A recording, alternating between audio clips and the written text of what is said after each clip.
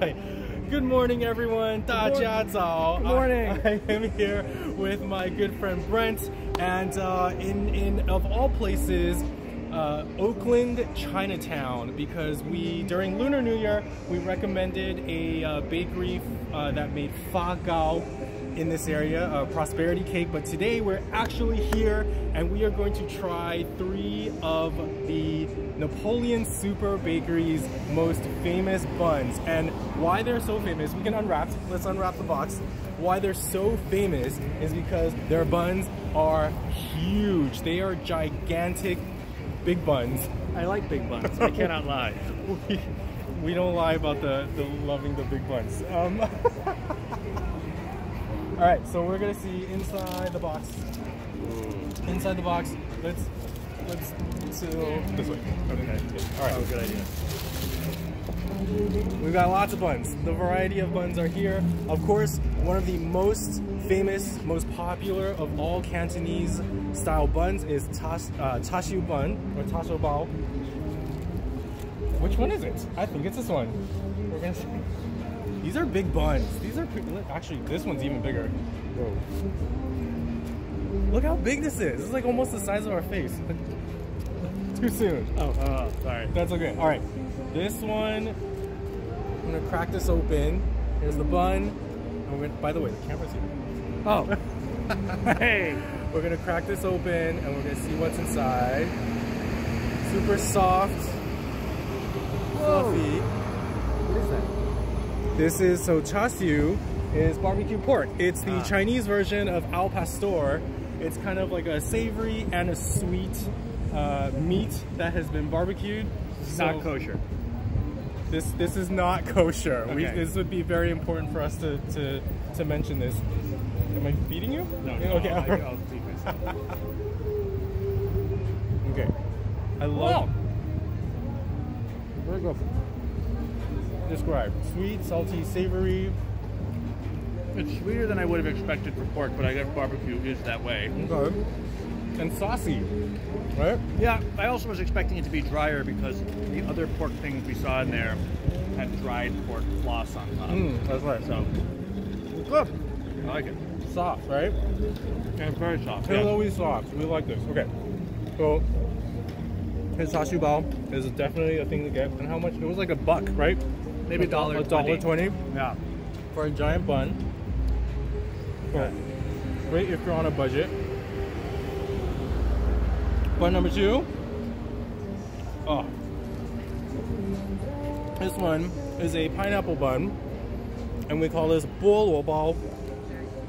Bolo is the word in Chinese for pineapple, but guess what? Is there pineapple inside? I have a question about this. What's the question? What is the roof or hat that What's it the has? roof of the bun?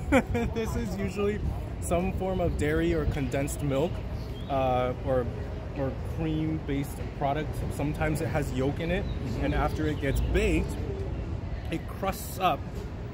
Lovely terminology. It tastes better than it sounds. Okay? But no, there's actually no pineapple in this. It is supposed to be baked and scored so that it looks kind of like a pineapple, but no pineapple inside. Why is it not scored? Why is it not scored? Yeah. I mean, it's sort of scored. Okay. Yeah. Maybe not as well as we would have liked, but ooh, okay. So this one is, I'm gonna lean on the go.奶黄菠蘿包.奶黄is custard, the yellow part of the bun. All right. I should be holding the box. It's okay. Boy, I like that. It's very eggy. The outside tastes sweet, but the inside less so. But texture-wise, Very smooth. inside very smooth. No. Outside, crisp. There's a little crunch to it. Crumbly. Crumbly. Crumbly is a better word. Crumbly. Oh. That was very tasty. The crumbles are falling all over. So much for my low sugar diet. Ruined your... Yep. If you're eating healthy, this is probably not the way to go. Probably not. Okay. Oh, even though they have gigantic buns, they also have mini buns too. These are super cute. They were like 5 for $1. Yeah. It's a 50-cent bun. Or a 50-cent single bun. Right. But you know, it's just like taxes. You get extra credit when you're filing jointly. The last bun is the mushroom chicken bun, but we gotta figure out which one it is. I feel like it's this. I think you're right. Okay, this makes more sense because the top is different. It doesn't say chicken and it doesn't say mushroom, but it tells you see evidence of a mushroom protruding from the back. The mushroom is coming out. All right. Okay. We're just falling all over the place. Remember what we do with buns? Taking off the bottom. Do people forget that sometimes? Yes. Okay. People forget it all the time. Okay, I'm gonna let you do the honors with this. I'm gonna hold the box. All right. Here we go. All right. Crack it open. Well, on the car. All right. Ooh. Another big Cantonese thing is to have chicken buns. Chicken is not as commonly used in the north of China or Taiwan. So usually when you find...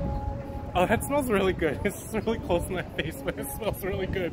Usually when you find chicken buns, they're usually Cantonese specialties. So you can either find them in bakeries, you can even also find them in dim sum restaurants too.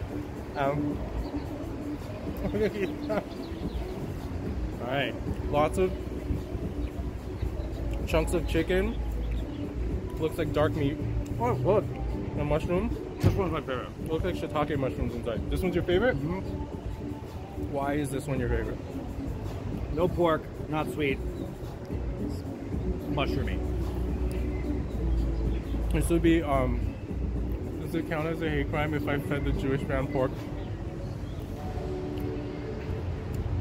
I consented. There was beforehand. consent. I knew what you Okay. meant. Yes, All right. exactly.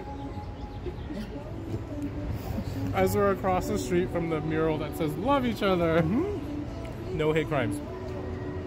Love everyone. But this one's your favorite. Definitely. All right.